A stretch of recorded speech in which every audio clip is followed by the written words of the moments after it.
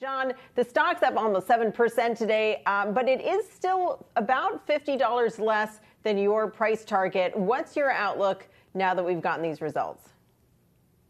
Well, Julia, thanks for having me. I think you went through the laundry list of risks and problems that went through the quarter, being volume under pressure, raw mats inflating, issues with Shanghai being shut down.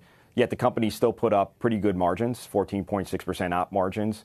Positive free cash flow, $621 million free cash flow.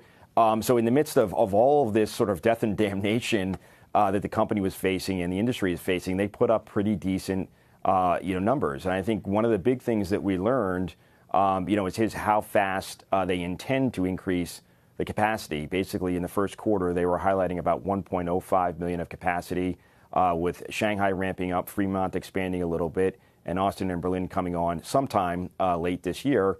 They're talking about 1.9 million units of capacity. So that gives you an indication that they may be able to theoretically hit these 50% volume growth numbers this year and next year. I mean, obviously, you need the capacity to drive the growth in this industry.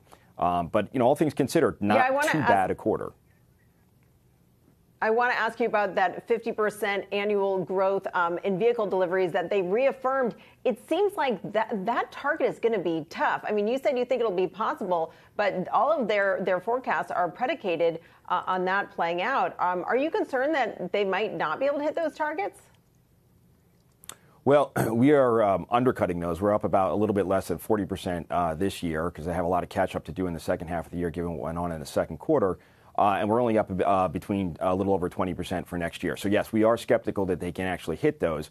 There's two reasons. One, that capacity ramp is not going as well in Austin, Berlin, as expected.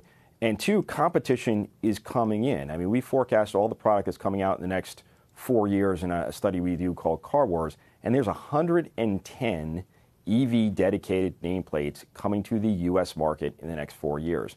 So we actually think that from a competitive standpoint, for the first time ever, Elon and Tesla are going to be facing some real competition in the market for some pretty damn good product.